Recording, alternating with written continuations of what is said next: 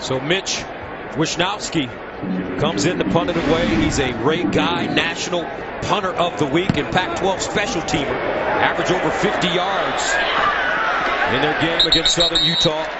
And this time, BYU will start from their 19, a 53-yard punt.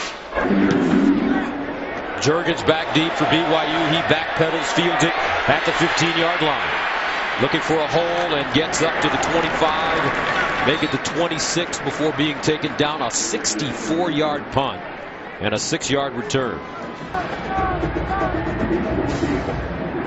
So Utah punting it away from the 35. Juergens back deep, signals for the fair catch, and has it at the 10.